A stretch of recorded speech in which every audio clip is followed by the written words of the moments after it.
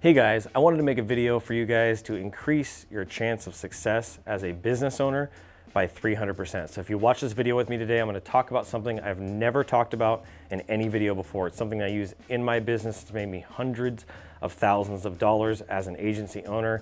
And this is a process I was really honestly hesitant to share, but my goal is to really help you guys get breakthrough, and that's what matters most. So I'm going to share something for free today that's going to be super valuable, something I've never shared before, that goes back to you documenting your processes, documenting your marketing specifically.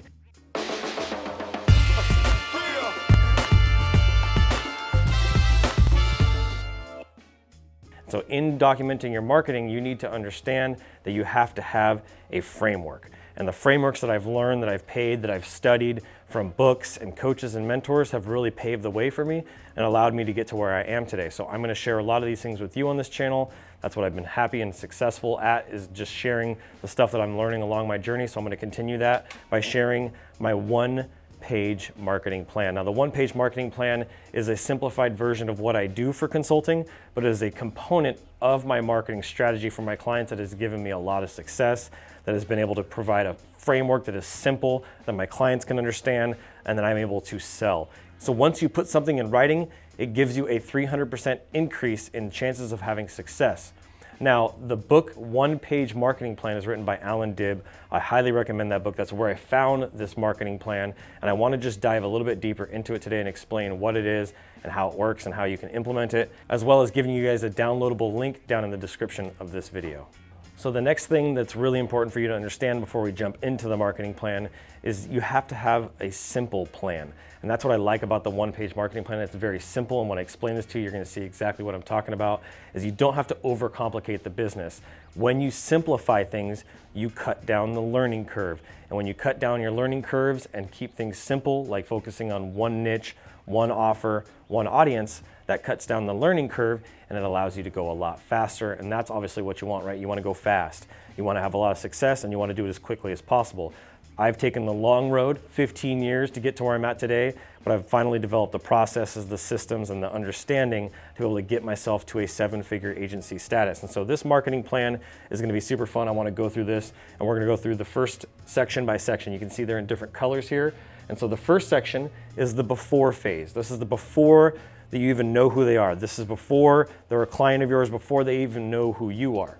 And so this is the prospecting phase. This is the first phase in sales. It's a really important phase, but in your marketing, you need to understand who is your prospect. And the first step in that is who is your audience, or who is your tribe, who is your dream client, who are the people that really you want to help solve their problems. And that's where this whole thing should stem from anyway, is what problem are you going to solve for somebody? Why does your business exist? It should be to solve people's problems. What problem is it solving? So understanding who your target problem, your target market is going to allow you to identify who your target problem that you can solve for. And then once you have that problem, you have that target, then you can understand what's the messaging I'm going to use to communicate to them. Are they frustrated? Are they underpaid?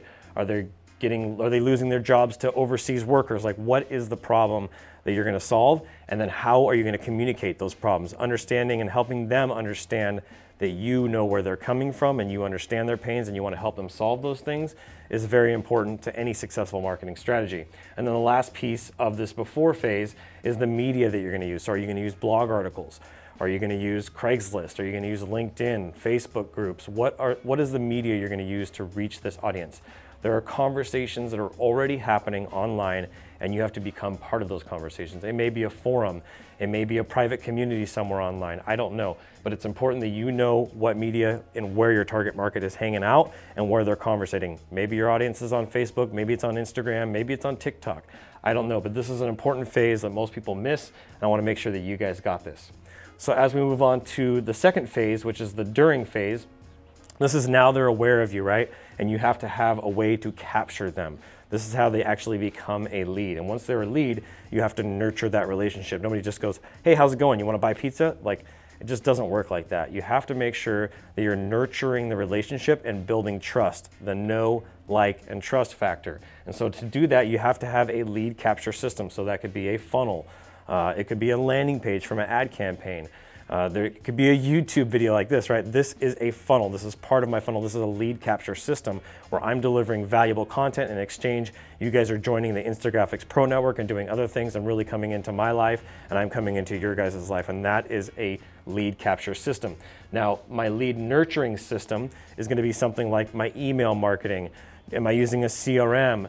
Am I in a Facebook group posting on a daily basis to nurture those relationships? Am I putting out consistent YouTube videos, right? These are all questions that you want to ask yourself. And then the last phase of the during phase, or the lead phase, is my sales conversion strategy. So I bring people in to a free group, or I bring people to a free dinner, right? And then my offer or opportunity that I have for them leads them to that next step. And this is a really important piece that a lot of people miss inside of their business, is not actually having a good conversion strategy.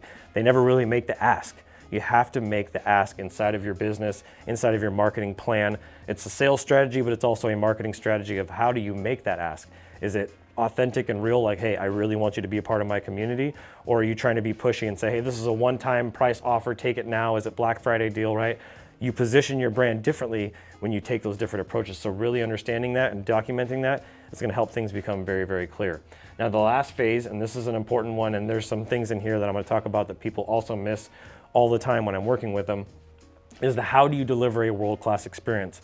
Not only is that part of your brand, but it's an important part of the experience and the story that your customers are going to tell. Are you waxing, if you're selling cars, are you going to wax their whole car? If you're doing design, are you sending them a handwritten thank you card? Are you giving them a framed version of their logo? What are you doing special for your clients? How are you giving them an experience they've never gotten anywhere else? Is it the personal phone calls just to say hi? Like, that randomness in a business can be an important part of your marketing strategy as well. So take those things into consideration. The second one here inside of the after phase is how do I increase my lifetime value? Obviously, if I'm delivering free value on YouTube and other platforms, and then I have courses and other content, mastermind groups and trainings, things like that, that's how I can increase the lifetime value by having other offers. So maybe your initial offer, your one offer should be something like a business card design and business card printing. So you do a kit or a combo deal where it's 1,000 cards and the design for $199, right? Let's just say you come up with a package for that.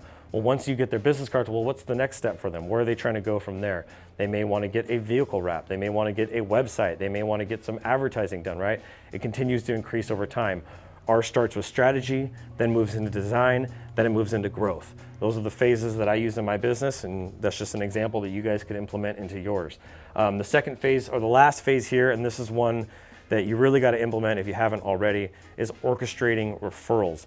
The best way to get referrals is to have your clients, your current people that are buying from you, ask them, whether through a text message, through email. I find that text messages are a lot more effective. It's quick, the open rates are ridiculous. And so asking them for a referral, hey, who are 3 people that you think I could help out that would use the same service I just gave you? If you're delivering a world-class experience, if you're bringing them a lot of value, just like I'm doing here, right, they're gonna follow through, just like asking you for a quick subscription down below and a like button, right? That is delivering value and then asking at the very end. But it's giving 80% and 20 should be your ask. So how do I orchestrate and stimulate referrals? Another way to do that is by getting testimonial videos from your clients and posting those up on your website. That will get you a lot of referrals because that's the social media aspect and that's the power behind that. So these are just some things that you want to understand inside the one-page marketing plan. Again, you got the before phase, which is your prospecting. You got your during phase, which is your lead. You got your after phase, which is your customer. So you move them through that cycle. It's simple, it's clean, and it's gonna help make you a ton of money. And once you document this and you put this on paper and you go through this with your clients, this is gonna give them a lot of success. It's gonna elevate your business. It's gonna elevate our industry, and that's what I'm after. So this simple marketing plan is what I'm using and branding within my business, but it's part of a bigger process that I've created, which is my consulting blueprint, the marketing consulting blueprint. And this is where I go really, really deep with clients. I'm able to go so deep that I can really find out who they are as a person, what makes them tick.